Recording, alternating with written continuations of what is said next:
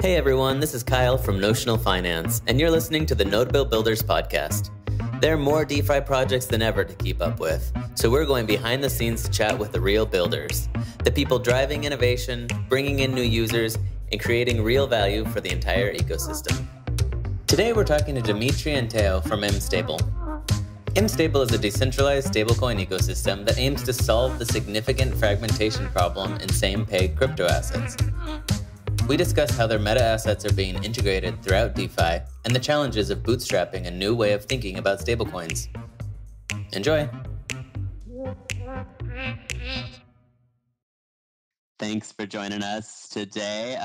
So today we're here with Notional CEO Teddy, and we are talking with the mStable team today. So why don't you guys go ahead and give a little intro about yourselves and how you made your way into the crypto scene and mStable specifically? All right. I'm Theo. I'm head of growth at mStable. I think I joined last summer, so around July, August 2021. Before crypto, I was doing venture capital, and my background is originally in finance, and I've done financial engineering studies. So because I was investing into really Web2 things, and I thought, the marketplace model is not the end game of technology and the future in general. And I had a very good friend of mine who was doing nothing but talk about crypto. And as I was speaking with him and as I was digging into what's Bitcoin, what's this kind of decentralized technology, what's peer-to-peer cryptography and stuff like that, I literally decided to quit my job and try to find a job in there. And went to cryptojob.com, applied to everything, meet a few founders, and eventually got the opportunity to work at mStable. Cool. Maybe, Theo, I guess while we're waiting for Dimitri, what is mStable and what's the vision for you guys? So mStable is a stablecoin ecosystem. Originally, it's an AMM, a bit like Curve, but with a native asset, which is a stablecoin, which is called MUSD. MUSD is a meta stablecoin, so it's a basket composed of 4 stables, being USDC, SUSD, USDT, and a last one, which I always forget. So basically, we created this AMM ecosystem with a native stablecoin, and we give utility to this stablecoin through a product called Save. Save is a place where you can park your MUSD and then generate an APY on this MUSD. How do we generate this APY? We lend automatically the underlying you use to mint MUSD on Aave and Compound. And actually, I think this is the very part where mStable and Notional could collaborate, because as we use those lending primitives to generate yield, we could somehow generate a higher yield using Notional. Yeah, no, absolutely. I mean, I think that there's lots of opportunity. And before, I don't want to kind of get ahead of ourselves, but I definitely want to make a note to ask you guys to talk about, what's coming next in mStable V2. And I think we can talk about that a little bit later. But yeah, I think that there's a lot of opportunity for Notional and mStable to collaborate for sure. Maybe now Dimitri can be live. We'd love Dimitri to introduce himself and maybe go into this direction of the vision. And maybe we can talk about V2 later on. Yeah, thanks guys for inviting us. I had slight issues with Twitter Spaces. I really hope at some point it's going to be a really nice application and it's going to work flawlessly. But yeah, I'm Dimitri, product manager at mStable, and I joined mStable 1 year ago, coming from the community. I was first just engaging with the community, trying to write proposals, started a part-time job there, and yeah, now full-time on board, product manager, and part of the V2 vision in a sense. So just to go deeper into what we are actually looking into further, we started out with MUSD in order to abstract away the complexities about the fragmentation of stablecoins, because there were just so many stablecoins. Now it's even worse. Now there's even more stablecoins. But what we realized soon is that our MUSD stablecoin was mostly used in other pools to generate a yield. So nowadays, the majority of users, when they mint MUSD, they either deposit it into Save, which earns a really competitive yield, or they deposit into the MUSD 3 curve pool. So MUSD as the asset is really only useful in those two avenues. So we realized that the asset is well, it has some utility, but the majority of the users seek actually the yield. So that's where we're kind of heading with our next iteration of the product as well. We are leaning further into the safe concept, wanting really to give users the ability to have easy access to yield. That's pretty much what I can say at this stage. And one thing that we're also really looking at is ERC 4626. That's the yield-bearing token standard. And that allows pretty much to standardize how yield-bearing tokens function on the Ethereum ecosystem. So once everybody adopts it, we feel that's a really net positive for the whole market, and it's going to allow for a lot more composability. Yeah, that makes a lot of sense. So maybe we should go back just a tiny bit and talk a little bit about like what the problem that mStable is really solving and how it really works on the back end, just as a kind of brief overview. So I might start with that and Dimitri will follow up. So as Dimitri just said, we wanted to solve the fragmentation of stablecoins because first thing I think people need to understand is like mStable was born in early DeFi summer 2019, where there was only like 4 or 5 stables. And we thought about creating a basket of those 4 or 5 stables to abstract the complexity and have this AMM which enables you to migrate and flexibly like swap from one asset to another. And using MUSD as this kind of bridge assets. How it works in the back end, as I said, you have an AMM, you can mint MUSD with those 4 stables, but you can then redeem MUSD against any of the 4 stables. So it's like you go win one asset and you can actually get 4. So what you solve with that is the fragmentation and the access to different stablecoins. You might say, why would you solve the fragmentation by adding a new stablecoin? So that's maybe the reverse or the opposite side of the question. But we thought that even though we add an asset, we actually provide some extra liquidity and a very easy way to migrate between one asset to another. So that's kind of the trade-off. Is this clear about how like MUSD and like the genesis of that, or do you need any more specific explanations?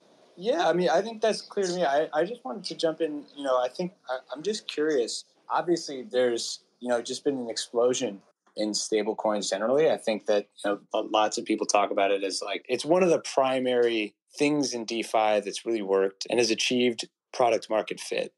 And I'm curious, as a team that is focused on a stablecoin and stablecoins, where do you see the space going forward? Do you think in the next 2 years, are there going to be more stablecoins, or is there going to be some kind of consolidation?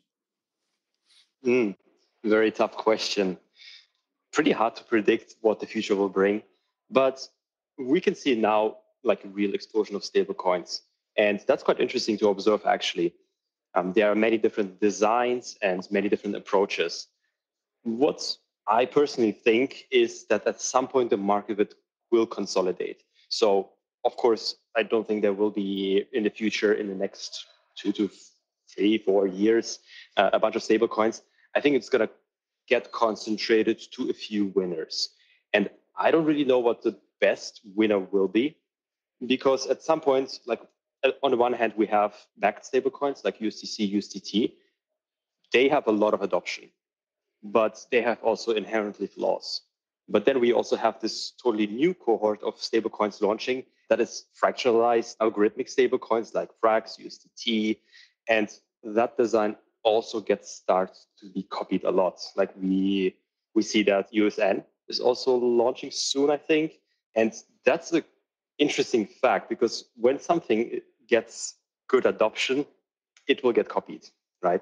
But at some point, it will all go back to the few winners that will probably remain and dominate the market. And at some point, this problem will be solved, I think, as well. The next problem will then be probably what to do with those stablecoins that remain. What is their utility in the market? And I think that's a bigger question as well. Would you agree, Theo? I agree with it's very hard to time the market. And I really see stables are blockchains or layer ones. It's like you have a blockchain which is very attractive, which is working on a specific consensus. And then there's another one with a new consensus which is emerging with a lot of attraction and assumption. And then kind of like slows down in growth. And then the main one, which was the first one, is actually changing a bit its design, like Terra, for instance. Terra was supposed to be, I would say, stablecoin and algorithmic stablecoin, but now it's adding hard assets to its reserve. So it's becoming something less of an algorithmic stablecoin, but more of a USDC or USDT kind of backed by something. So I feel like it's going to evolve in a very hybrid way where deep liquidity is going to be the key things. Like if you want to succeed with stablecoin, you need a huge amount of liquidity. And that's why actually MUSD, for instance, is not like as good as it should be just because it's not liquid enough. So I would say hard to say, very hybrid stuff going on. Right. Yeah. What do you think? Yeah, no, I think it's a good, well, so I'm not sure. I mean, it seems like the number of stablecoins continues to increase. I guess what I would say is like, maybe there's different kinds of stablecoins. So, because I don't think that all stablecoins necessarily need to be means of payments. So, something like USDC or USDT or Frax, or, perhaps you want MUSD to be this as well. It seems to me these stablecoins are trying to be sort of like something that you would pay people with. But I don't think that that's necessarily the only thing that a stablecoin can be. It can also just be like a representation of debt. It's sort of like commercial paper. It's like a representation of the debt of a protocol. So it can be sort of like unique to that protocol. It's not necessarily used for payments. It's more just like a representation of like a debt that the protocol owes. I think that's like different. And I could see there being a lot of those. And I don't know if you even necessarily call them stablecoins. Maybe you do, maybe you don't. Yeah. As a unit of account, that's what you're meaning? Rather than having this as the kind of store of value for people to exchange and pay, but more of a, I don't know, you acknowledge the debts, or I would say lending positions or specific accounting stuff with these stables. Is this what you meaning? Well, what I mean is like let's say you're a protocol and you want to like issue uncollateralized debt, right? Like you want people to give you money, and like you want some representation of what you owe them. A stablecoin can be that. Like your native stablecoin. If I just mint you one, notional. Well, we don't do this, right? But like, I don't know, like notional stablecoin, and I say. And like I require you to give me one USDC for it or something, and I say this is worth one USDC, it's like uncollateralized notional debt. Like that's what that stablecoin is. And it's like I'm saying that it's worth one USDC, but like what it is just like a representation of like debt that I want to take out. So I don't know if you call that a stablecoin necessarily, but I think to some extent, like maybe that's like people are starting to try and do that. I don't know if that makes much sense. I think it does. That's an interesting concept, but wouldn't that mean that like the fragmentation would increase even more so? Because I would imagine that the ones that you issue from your debt is not the same as like another protocol issues. And that will just create a bunch of new assets that are kind of similar, but not really the same. No, that's exactly what I'm saying. Like in the same way that like big companies, they issue like, very short-term debt. It's like almost dollars, but it's not. And the difference is that like you're taking the risk that the issuing company or the issuing protocol in this case is going to pay you back. But it's like, so you wouldn't use it as a payment, but it's like close to just being a dollar. Interesting. Tokenizing bonds, pretty much. Company bonds. Yeah. I know. I'm just gonna keep talking about like in sort of that direction. I'm sure like one of the issues with this sort of plan would be trust, and I guess you guys have been around for several years now, as you mentioned. So how have you seen sort of the challenges, I guess, with gaining trust over time and bootstrapping mStable to the level of adoption that you've had today? I imagine the way we've done that is like we try to take the 4 more liquid assets on the market when we started and to have some kind of rules in the AMM. And I think that was one of our key difference from Curve is to have like mix like minimum and maximum weights into the baskets so that you cannot completely break the peg. I think the first thing about mStable is like it's not pegged to the dollar, but it's one-to-one backed. So this kind of embedded feature just gives you the ability to redeem one-to-one MUSD against anything almost immediately. So you're not really pegged to something which is a huge risk in like a lot of stables. Because in a way we haven't created, a stable. We created some kind of index. So we inherit the resiliency or not of the four underlyings. We have our own smart contract. We have a few things, but I think this is a very important feature. It's like if we fail, we fail. But if let's say USDC fail or USDT fail, half of DeFi is in a very complex situation. Apart from that, I would say more on the MUSD safe side. What the strategy we have to generate yield is pretty basic, but pretty efficient. It's just like put some money on Aave and compound and liquidate the rewards and auto compound that.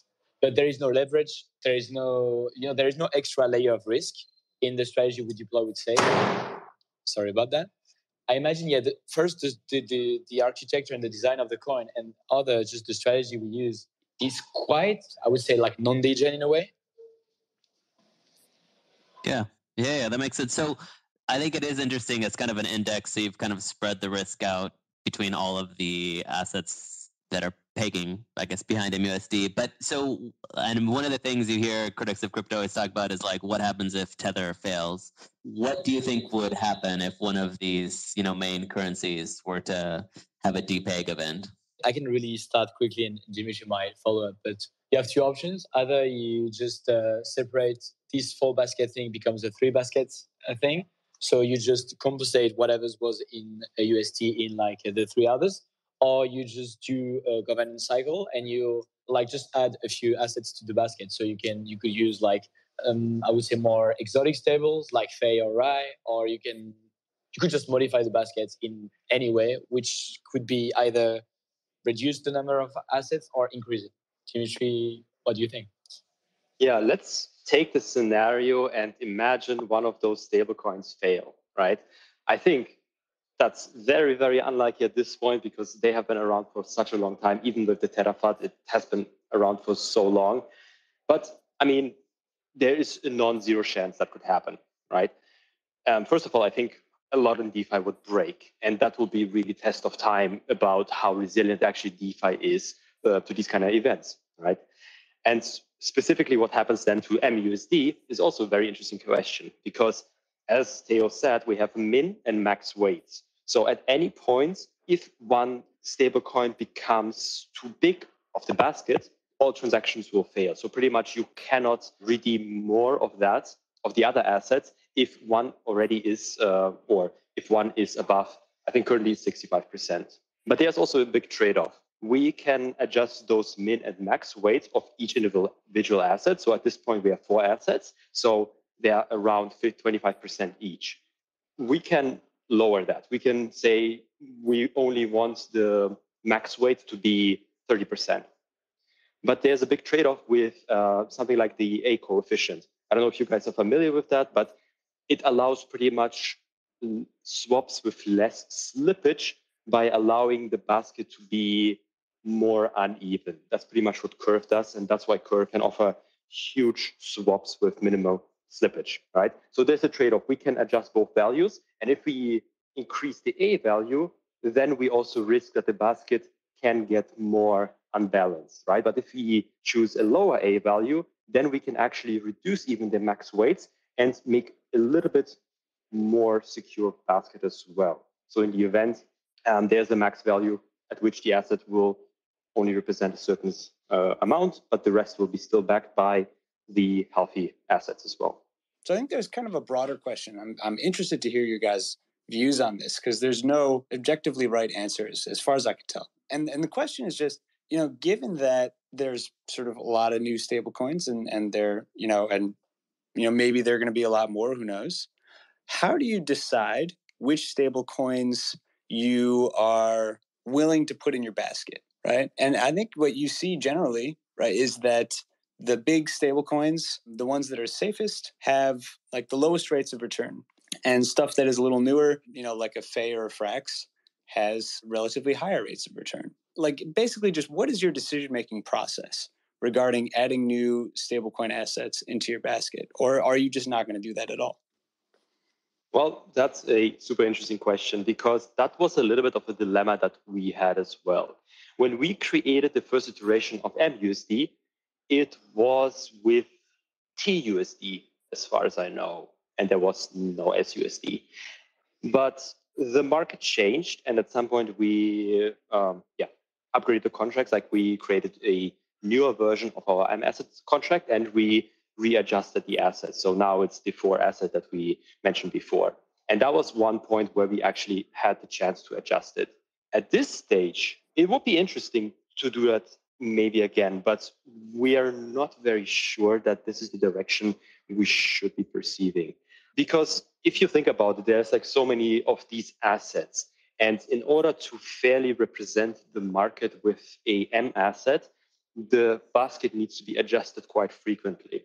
Because I don't think the market is that static anymore as it used to be. The market used to be very static with those established stablecoins. But now it's changing so much that the basket itself needs to be very fluid. And that will inherently create more risk with the basket as well, right? So we really wanted to make sure that our mUSD is the safest option there is. And if you put that in safe, that's the safest returns savings account in DeFi that you can have. And we're still wanting to remain that way because mUSD and safe is just integrated in many protocols that we don't want to adjust it at this point. Is that a fair assessment, Theo?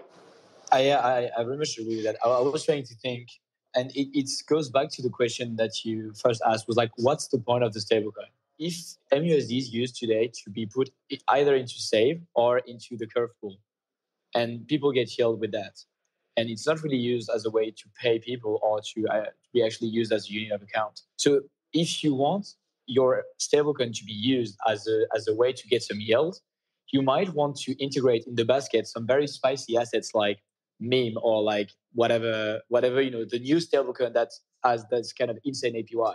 So I would say that's one way of taking that, and I would say the community would really like that because crypto community are very degen and like they want to have some cool assets to talk about. If you put yourself in the other position, let's say in the central bank or in the very very risk averse players, they would see, oh, I want a stablecoin that's been around for 5 years with at least 10 billion liquidity, and that's I don't know, like that doesn't change the basket at all at least every 2 years. So Lindy would be the key metric they will follow. So I imagine the two way of saying that is literally what's the purpose of your stable. If it's yield, you need to have some kind of very fast governance process to add in and add out stables. But if it's this kind of US dollar reserve assets framework, you want the process to be very hard and you want the basket to not change at all. Right. Question for me quickly. Interesting point is that, Theo, like if the point of your asset, of your stable is yield, do you really need the stable in this case? That's the $1 million question. What do you think, guys? I'm not sure I completely understand the question. I guess I feel like, well, it's just a matter of your risk preference, right?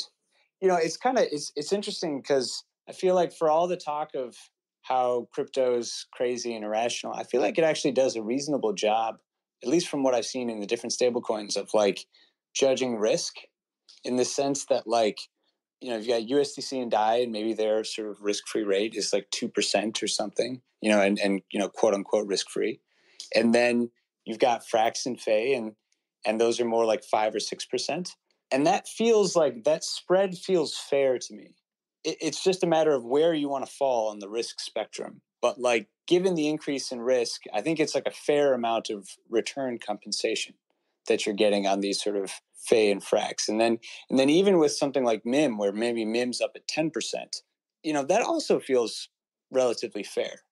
I'm not a MIM expert, but as I understand it, it's like it's not as risky as people think. And I think the return reflects that. And, again, I'll caveat this in the sense of like saying that I haven't really looked into MIM all that much. But like, as I understand it, it's like a maker model, and it's got, not horrible collateral. It's certainly riskier, but it's like, it's a similar model, and there's liquidations and everything. So Anyway, I guess what I would just say is that, like, it seems to me that it's about like where you fall on the risk spectrum. And, I think that the path that you guys are taking is, as I understand it, as you're saying here, is that you want to be, on the sort of very safe, conservative end of that spectrum. And I totally get that, because I think that, maybe today the crypto community is very degen and they want the highest risk and highest reward thing. But you go forward in time, the amount of capital that's looking for risk averse opportunities is so much larger than the amount of capital in the world that's like looking to take a lot of risk. So I think that the strategy makes sense. So what are the yields for mStable users right now? And I guess we can kind of talk about maybe now is a good time to talk a little bit more about V2 and how the yield structures might change. I'm not sure about the current exact rate of today, but if you look on Dune and you just like do the annualized APY, I think over the last year or 16 months, it was around 13% over the last 16 months. So that's mostly what you get. You might ask yourself, how can we just have 13%,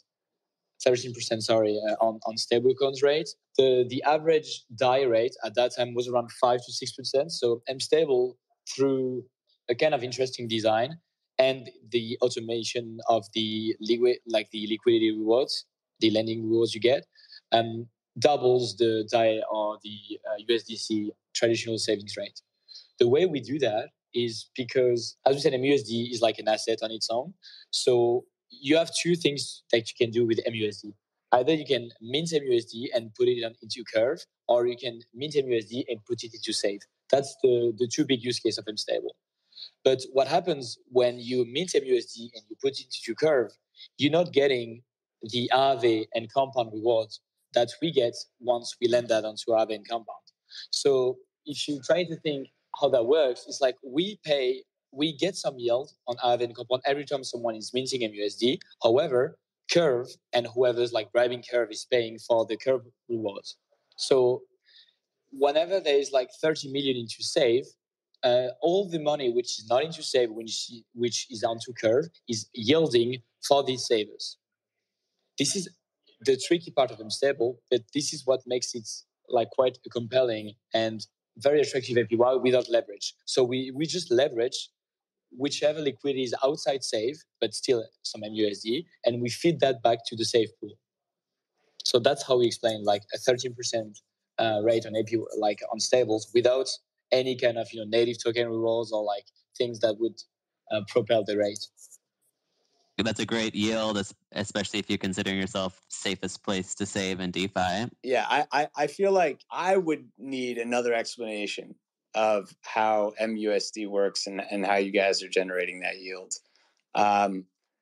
That sounded quite complicated to me.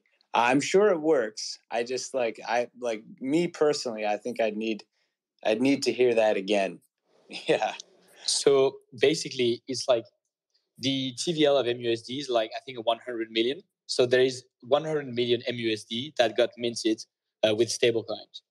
The MUSD contract works in a way that whenever you're minting, we're going to automatically deposit the money on Aave and compound and start generating yield. The interesting thing is like you have some people that are going to have MUSD and put this MUSD into Curve, but they won't get the yield from Aave and compound.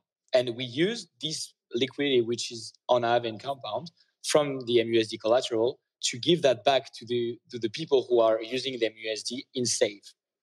So I see. So you have those people who are like, they have MUSD and they're putting this MUSD on Curve and they get the Curve rewards and the Curve yield. But mStable is not involved in that, just liquidity on Curve. But still, because of the way smart contracts are actually done, you can automatically lend the collateral on Aave and compound. And the moment people want to redeem their MUSD, we stop lending. But we just use the collateral in a way so that it benefits the savers.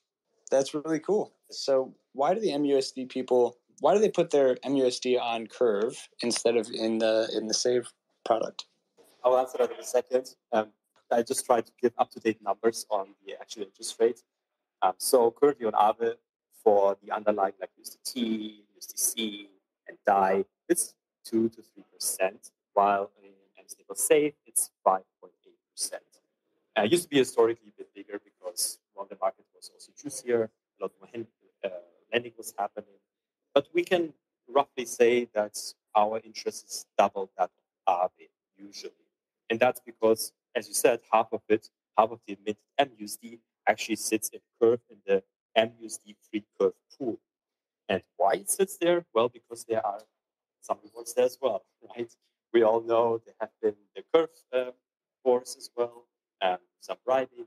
So you can deposit MUSD into the Curve pool or Convex pool and earn also some really good rewards there with the Curve token, the Convex token, and even some swap rates. So I think it's just a trade-off, right? Which asset you prefer, or what do you think the yield is better for yourself? Right, got it. And are you guys playing the sort of Curve wars? Do you own any CVX? Yeah, our treasury has some CVX, so we actually both our own gauge as well. But what we also have, we have sort of like emissions controller, so very similar to the Curve gauge, and that emissions controller also has a dial for our for bribing as well. So each week, some MTA gets sent to a smart contract, and then we can release it at some point, and incentivize the Curve pool as well. Got it. Makes sense. So maybe to clarify, the emission controller is MTA, our native governance token. The inflation is distributed weekly on a very decentralized basis. And you have contracts, like literally like Curve does, that can be whitelisted in receiving this new MTA. People vote, so it's the gauge. So people vote where should the actual emission go and at which pace.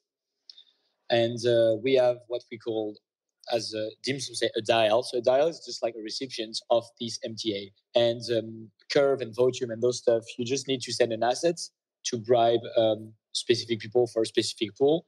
And so that we can automate that and, don't think about every week, pack the money, do a governance thing, have the multi-sig doing that. We automate in a way the bribe thing. So the bribe is literally, so we're playing the bribe, let's say the bribe game, but in a very decentralized way through the emission controller, which is our own version of the gauges.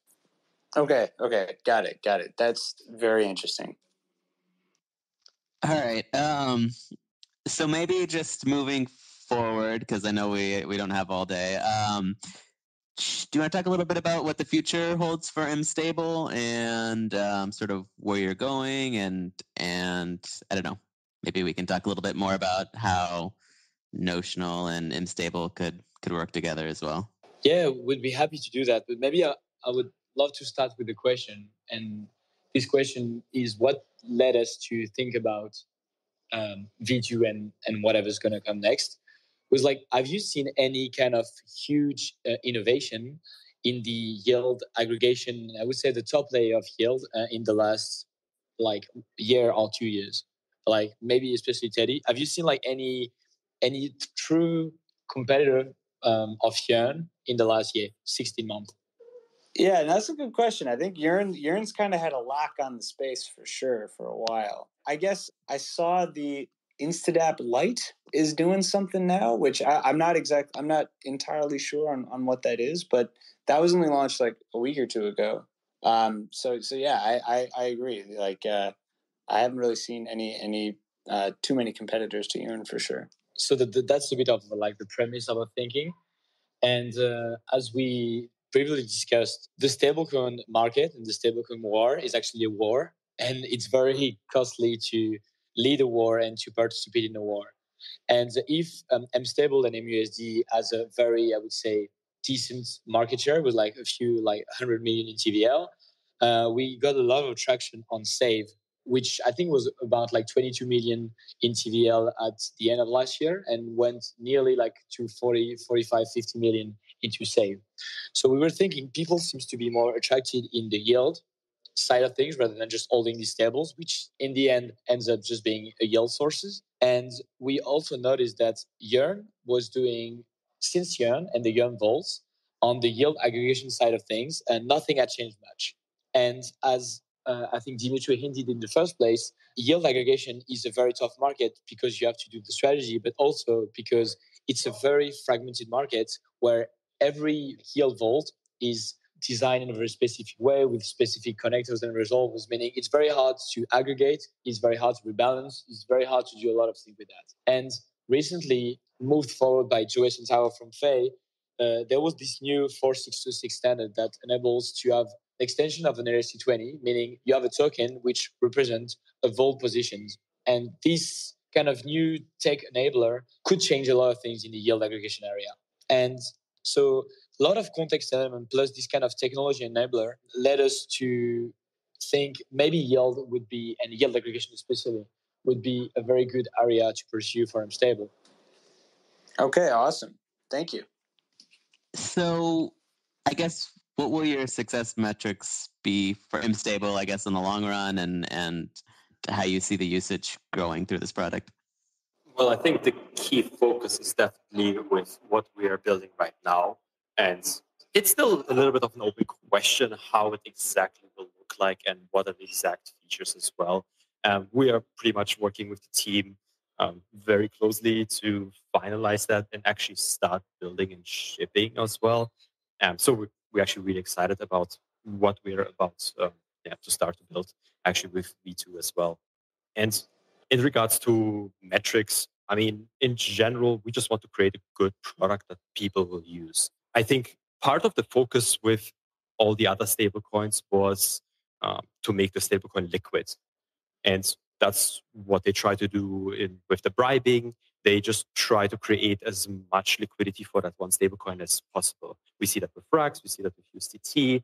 But we have to ask ourselves also, is it really solving a problem for a user? Does the user really care if there's a bunch of one token versus the other token? Would they really use one token over the other token just because there's more out there? So we don't think that's a really compelling argument anymore. Maybe it was in the beginning when stablecoins was a new concept, but we're really wanting to create a product that's actually useful. Okay, so on that, and I'll just want to ask a question for you. So I guess with sort of the stuff you're working on with V2, now when you're talking about executing trading strategies or yield strategies, there's there's decision making that you need to like make decisions, right? So you need to decide what strategies you want to allocate into and when you want to switch and all that stuff. And I'm curious on a couple things, and I don't know how much of this you can talk about at this point. But one thing I'm curious about is, do you anticipate writing the strategies yourself? And the other thing, or do you want to like use other people's strategies? That's one question. And the other question, how do you think about the process of deciding, if you've got like 5 strategies that you can allocate into, how do you think about the process of deciding where to allocate your capital at any time and when to switch? So I think there is a bit two approach to that. Both are the pros and cons, because when you want to create a strategy, you're really thinking, oh, my strategy is going to be the best one, and I'm going to like all the liquidity is going to migrate from a vault to another. But this is quite hard, and you need a very huge first mover in your vault to attract other people. Because in DeFi, I would say in crypto, but especially in DeFi, there is no new liquidity coming. So it's really literally people who are switching position from one place to another. So you need to have either an extremely strong brand, or you need to have an insanely high IPY. So in one way, I think because of 4626 and because of the way we see the market and we see sub optimization here and there, we would love to create our own strategy. But in the other way, we're like, there is no place which aggregates properly existing vaults. Like you go on Yearn, you have like 25 USDC vaults.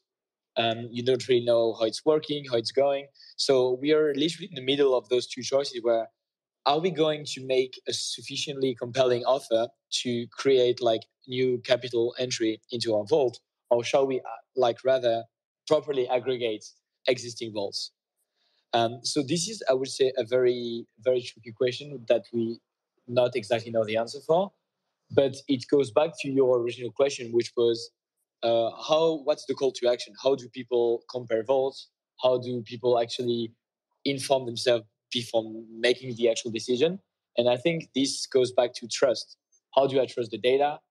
How do I know that this vault's been around for 6 months, and like the historic APY over 30 days was like 12%, and not the daily APY is like 25%, because Vault's APY is only expressed in daily metrics today, which is kind of a tough thing and very hard to make informed decisions. And how do I go from one vault and to another vault?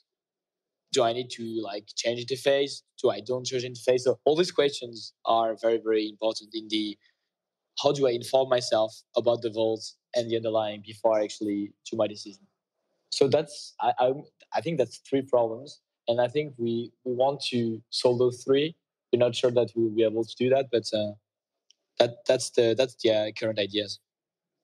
Okay, thanks. Yeah, no, I know it's like it's a tough problem, and the thing is, like, at least from my perspective, there's no objective solution. Like with these problems, it's there's just a lot of judgment involved. Just to use the example of Yearn, because they do this, right? They have a vault, and they have multiple strategies in that vault, and then they sort of dynamically allocate between strategies. And so I sort of feel like when you're putting your money with Yearn, you're exposed to the decision making of their management. And the thing is, like, I suppose what I'm trying to say is that it's very difficult. That problem doesn't go away. Like, there's no objective way to like allocate between vaults in like the objectively best way. That doesn't exist. So there's always like a management layer. And I'm curious, I was just curious kind of how you guys were thinking about that.